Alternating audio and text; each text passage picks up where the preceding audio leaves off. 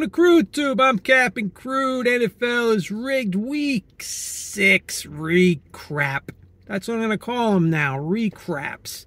You know, another horrible week of games that mostly hit the unders. But you had some entertaining moments, especially when the Jets pull out a victory over the almighty Eagles. Like, who would have thought that? You know, team Zach Wilson sticking it to Jalen Hurts. Yes, I'm being facetious. Give me a break. You know, all these games, especially like last night's game with the Cowboys and the Chargers are like crying on the sidelines after the game. What the hell? You know, all these games, it's just this bad drama. And, you know, when you say the games are rigged, Raiders game, of course I'm watching that, them against the Patriots, and they get a safety at the end. And, you know, like, why? 21-17 was the final, and I think the spread was 4.5 Raiders or whatever. They don't even cover, you know. And I think the NFL or, you know, who's ever rigging that game, give them a safety. I don't even know what to think right now. It was just kind of stupid. The only team that seems to be rolling over people is the Dolphins. Go figure. But a lot of the unders came out. And week 6.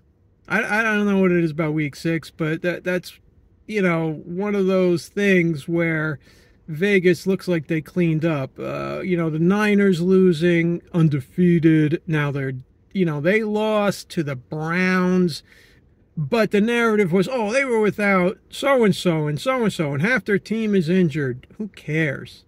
You know? It's like, who cares? You lost. Take your lumps. But NFL is at a crossroads now because they're odd to people who know these games aren't on the level. You know, my videos aren't getting the reach they used to because of these games that are now on YouTube.